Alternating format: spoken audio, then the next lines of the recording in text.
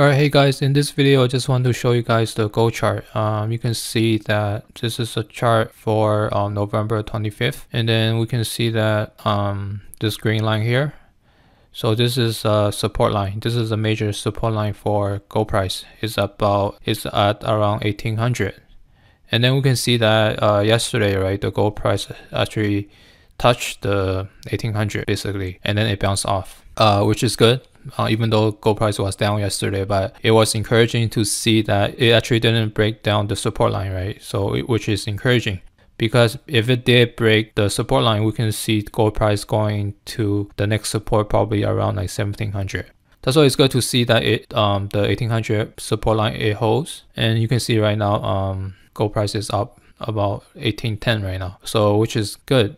And I think that this could be the end of the this correction here. The reason why I say that, because if we look at the chart here for Newmont, so Newmont is the world's biggest gold producer, right? So basically it has the highest leverage to gold price. So you can see the same narrative is here, right? With Newmont, you can see that it touched the support line, right? And then it bounced off, right?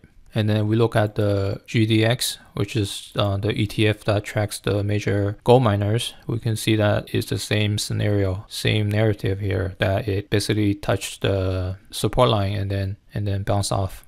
And then if we look at the Newmont price, so basically from high of August, beginning of August until November 25th, we can see that the stock price dropped about 20%, right? 18%. So it's about 20%. And then we look at the GDX, same, it down by about 20% from August high, yeah, 23%.